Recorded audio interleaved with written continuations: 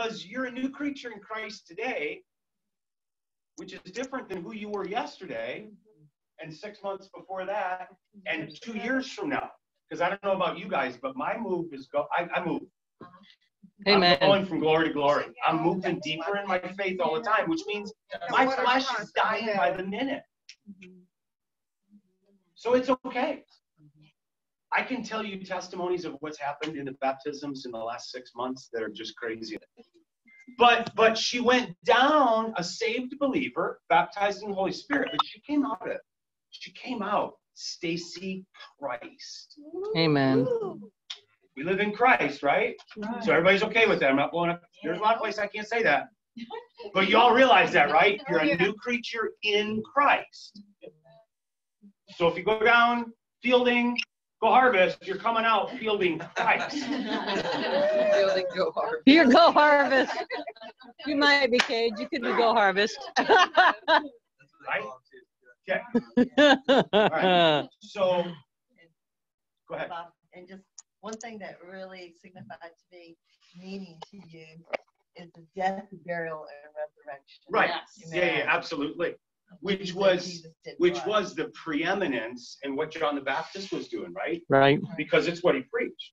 So in Mark 1, I love this in the Passion. I so like the eloquence and the verbiage, the way most of this is written in the Passion.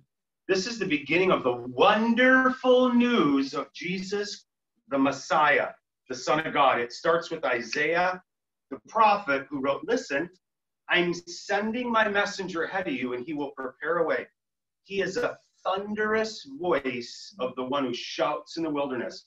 Prepare your hearts for the coming of the Lord, Yahweh, and clear a straight paths inside your hearts for him." Mm-hmm. We're not just talking about this all being a matter of the heart, right? This whole journey is our heart. Mm-hmm.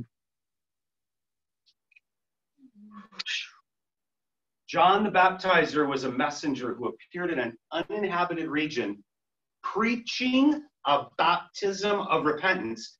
Can you imagine any of you going out into the middle of nowhere where nobody had heard of Jesus before and saying, "Oh no, this is really what you want to do. Come on, I'm going to dunk you and you're going to be saved and Yahweh's going to love you. You're going to live forever with your Creator." Yeah, no thanks. Right? That's setting aside who we're told John the Baptist, what he looked like in the natural. A little unique, for culture. Preaching a baptism of repentance for the complete cancellation of sins. So remember a couple minutes ago when I was saying, are we moving in a heart position that is a constant renewal of our mind? Am I the only one that's in a constant renewal of my mind? Yeah. Oh, no, I hope this not. Flesh thing, right? So, and I can relate to Paul when he said that to Timothy in his last letter. I got it. I understand what he meant. This is a journey, not a 50-yard dash. So when we get to take these prophetic moments, like maybe you don't take communion like that every day. That was glorious. I want this to be the same way as we kill flesh out there and let it float back down the river. I want you to come out as Christ. Amen. You're a new creature, right? Uh-oh. I jigged and I should have jogged.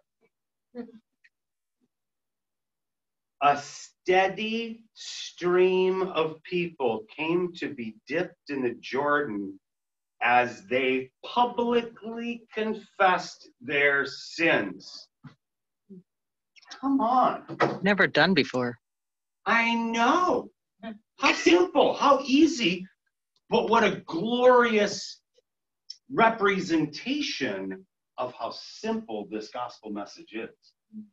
In all the conversations I've been blessed to have with you guys, just a little bit one-on-one this far, this is just glorious. This journey is just glorious.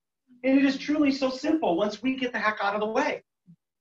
So even if that is just letting us get out of the way a little bit more in the flesh, use this as a way to kill your flesh, that intellect, that that catch, that chain, that bungee, whatever that is, let it use it for that, right? But come out deeper in Him. Amen.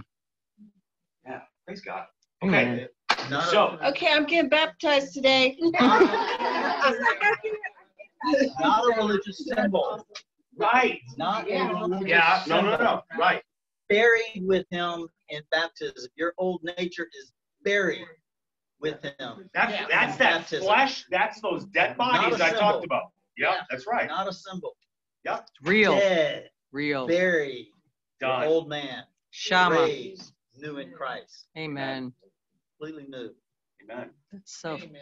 wow. Hmm. Not doing that. Stand over here for a little while. That's so, So, no, you know what it is? It's because I believe that it was because Fielding was just speaking against the law part. That many Yes. denominations use about baptism. Amen. It's a symbol of. Right. Okay. And she got the word circumcision. Well, throughout the scriptures, Paul used circumcision as an identifier for the heart being stuck in the law. Yeah. We don't walk up in no stinking law in here. Woo! I still might stand. Yeah, what he She's like, you might not want to be known. Okay, so Okay. if you want to be baptized, make sure you bring a towel. Okay. Bring a change of clothes.